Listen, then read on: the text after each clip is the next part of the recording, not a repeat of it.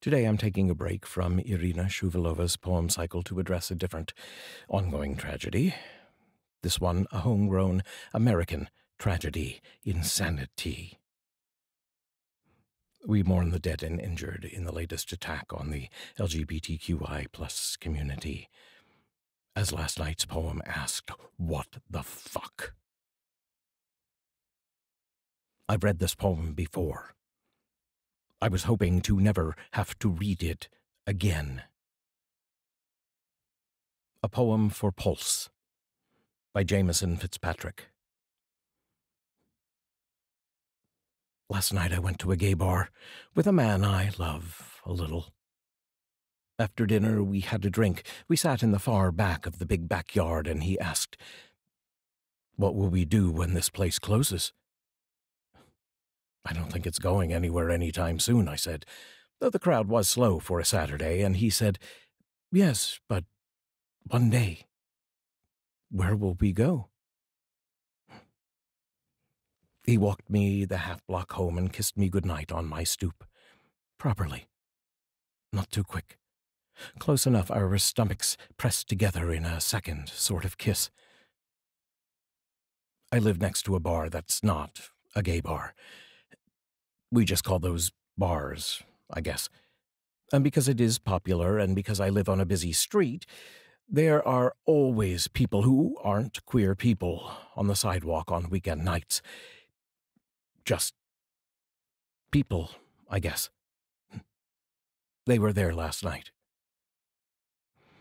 And as I kissed this man, I was aware of them watching and of myself wondering whether or not they were just. But I didn't let myself feel scared. I kissed him exactly as I wanted to, as I would have without an audience. Because I decided many years ago to refuse this fear. An act of resistance. I left the idea of hate out on the stoop and went inside to sleep, early and drunk and happy. While I slept, a man went to a gay club with 2 guns and killed 49 people. Today, in an interview, his father said he had been disturbed recently by the sight of 2 men kissing. What a strange power to be cursed with. For the proof of men's desire to move men to violence. What's a single kiss? I've had kisses no one has ever known about, so many kisses without consequence. But there is a place you can't outrun, whoever you are. There will be a time when. It might be a bullet. Suddenly, the sound of it, many, 1 man, 2 guns, 50 dead. 2 men kissing.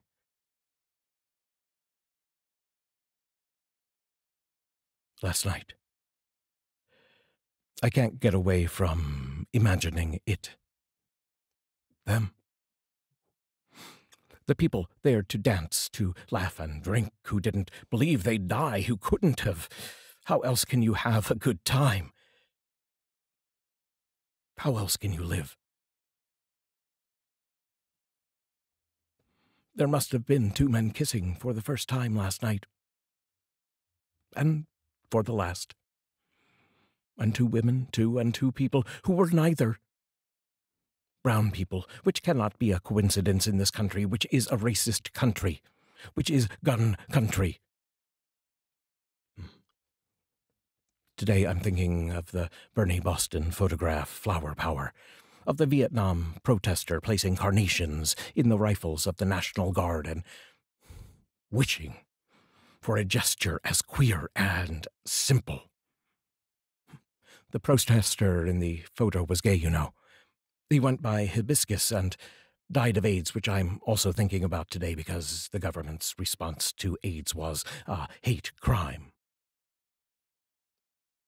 Now we have a president who names us, the big and imperfectly lettered us.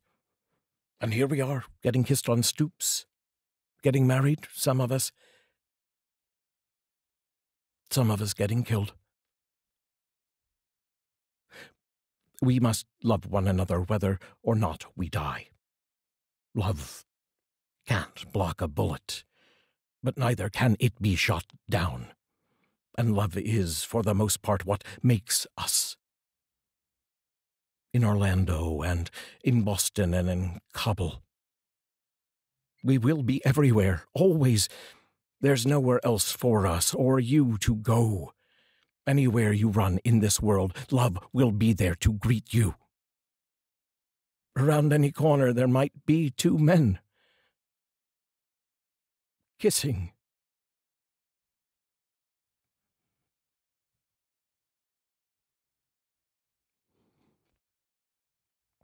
A poem for Pulse by Jameson Fitzpatrick. Please be a light in this dark world. We need more light. I'll see you tomorrow.